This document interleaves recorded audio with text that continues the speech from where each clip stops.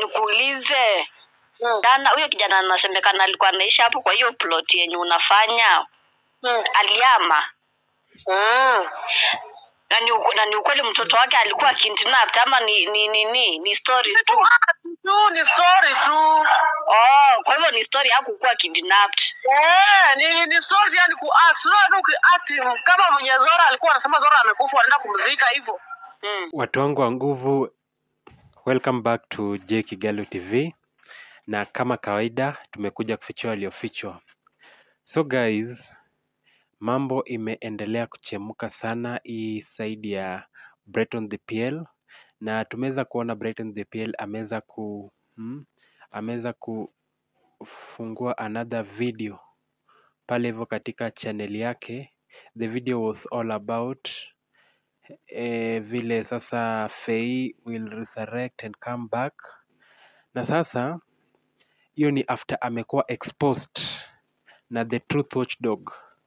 So tukienda hiyo side ingine, naye the caretaker ambaye alikuwa amekazia truth watchdog ku access the CCTV footages na ambao wanashukiwa waliweza kudelete the CCTV footages, ameweza ku open up through a phone call.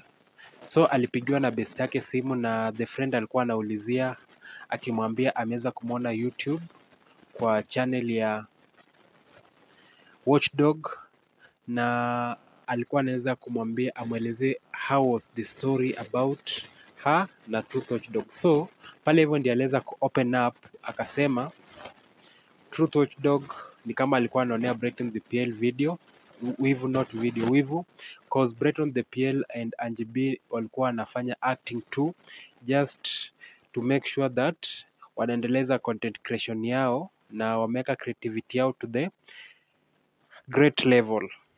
So guys, but according to Brighton the PL, hii kitu ilikuwa inaonekana ni kama ni serious. The guy was serious, the guy was demanding the funds, na guy alikuwa anaitisha ile harambe serious. Alikuwa anaingia live watu wachange. So hakuna mahali alisema hiyo ni acting, maybe imereleasiwa season 1 ama season 2. Kitu yenye alisema hiyo kitu ni real, na bado alirudi kwa kamera akiinsist akisema watu wenye wanajaribu kumfight God will pay them. So tumeweza kuona all the stories zimeweza kufichuka, na sasa wacha tusikize ile phone call ambayo caretaker alikuwa anapigiwa simu na beshte yake, na tusikie zile vitu ambazo alisema.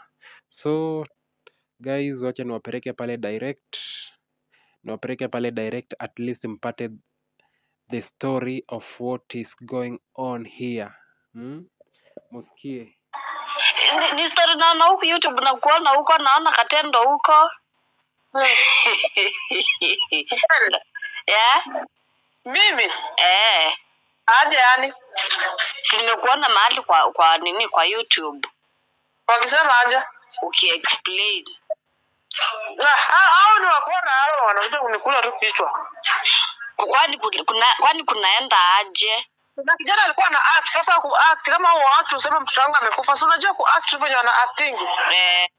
So umesikia saizi caretaker anasema huyo kijana alikuwa na act, but ile siku ambayo Truth Watchdog aliweza kuingia huko hivyo, caretaker alikuwa amemkalia mkali sana, anataka aweze kuingia kwa that plot na aweze ku access the CCTV footages cause walikuwa na feature the evidence, na inakaa pia the caretaker was paid cause kama caretaker angelipwa angeweza kazia Truth Watchdog na angeweza kudelete hizo footages. So it seems that this lady aliweza kupatiwa pesa mzuri ili aweze kuficha evidence yote cause the Truth Watchdog alikuwa ameweza kuenda huko na alikuwa ready to expose everything. So wacha tusikize vile anaendelea kusema then tujue. Sasa ni ule mtu anamuonea jealous.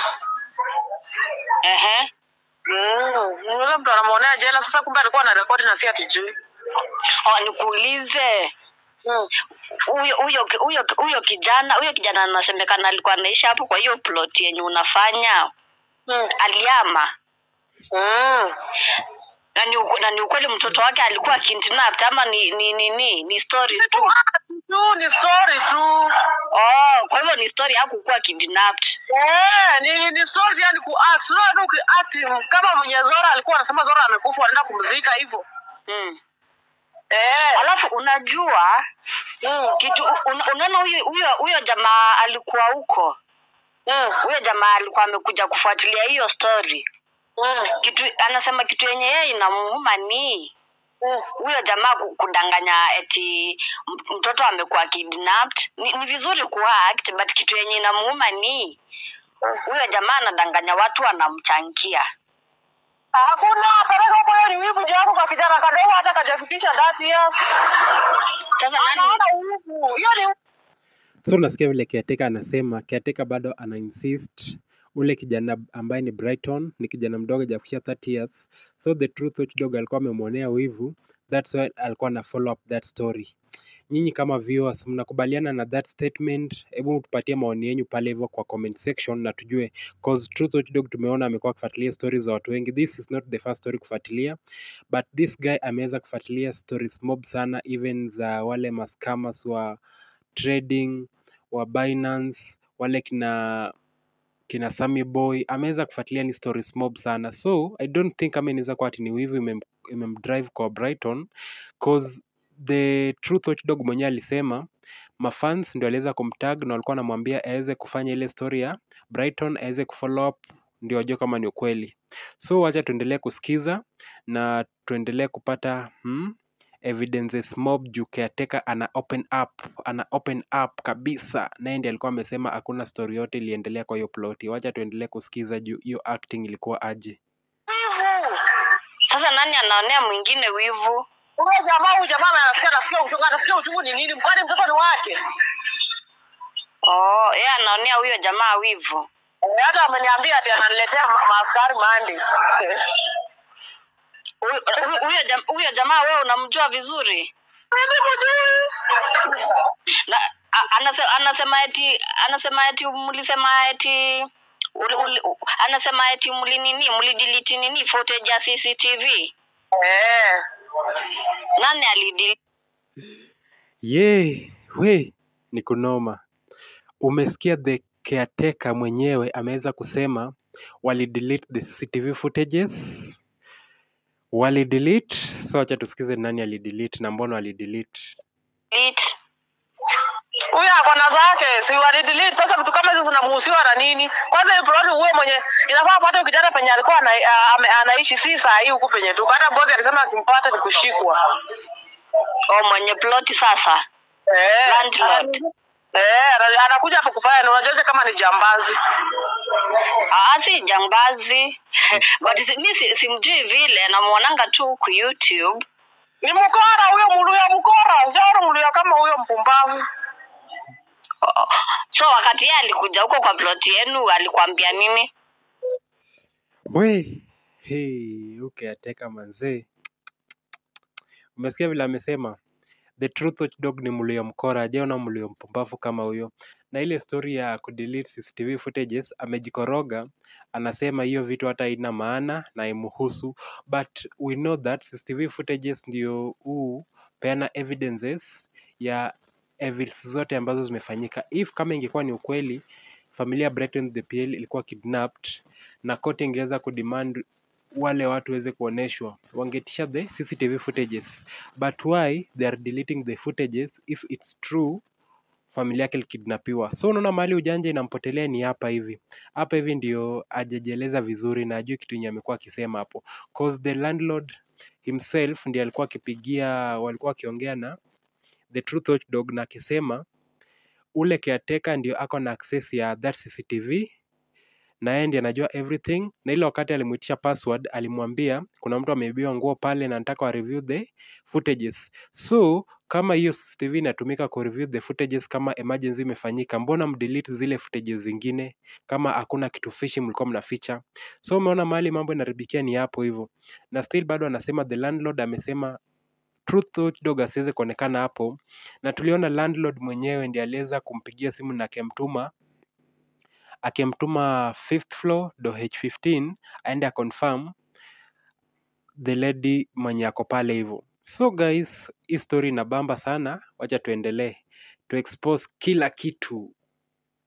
ati watu watafuta sijui mtu fulani sijui ati hapo kuna mtoto anadikitapiwa. Nikamwambia mimi sijaona kitu kama hiyo na sijaisikia. Nikamwambia kama uko na pesa ya kutuma tuma. So nikuulize, unajua hii story nimeiona imenichanganya. So nikuulize, kijana mwenye kuama, mwenye kusema mtoto alikidnapiwa na bibi yake, ilikuwa uongo ni kuact, walikuwa wanahack? Ni uongo. Si hata DCI walikuja. Akasema ni kuact, akamwambia ni sawa. Sasa nimepigiwa DCI akaniambia asikutishie. Akikuja Monday na mimi niambie. Nimkujie. Asikuletee. Hivyo ndiye ameniambia. Okay. Hiyo tu ndio ilikuwa imefanya nikukall cause nimeona story kwa hiyo.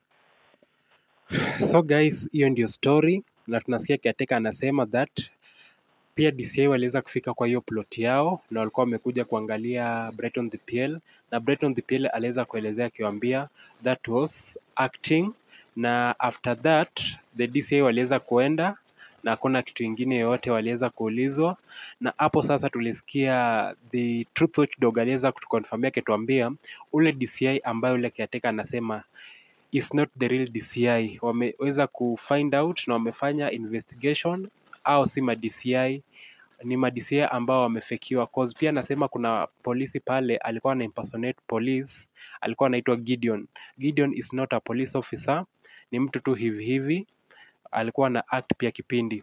So pale hivyo kumekuwa na kipindi mrefu sana ambayo imelast for long, na this is the end of the era, this is the end of the tray.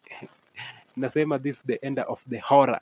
Hey, imekuwa noma sana. Kama uje watch movie, hii movie imekutosha, ungeweza kuwatch na ubambike na umalize stress zako zote. So guys, that's the only story nilikuwa niwaletee.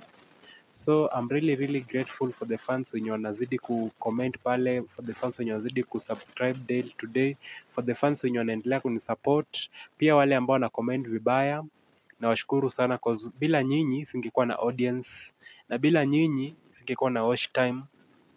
So thank you so much. Kama bado naendelea comment vibaya, but no, the truth is over. Tumeweza kuletea truth yenye mlitaka na mmeweza kudemand mnataka Faye. So Faye ndio bado tunamtafuta, and I promise you very soon Faye anakuja kutokea kwa kamera. Mtaona Faye akitokea kwa kamera, the real Faye. Wacheni vile mnasikia saizi Faye. Mtaona the real Faye akitokea kwa kamera. So thank you so much guys. For those who are watching the video, make sure that subscribe na ring the notification bell so that you can be able to get more and more videos.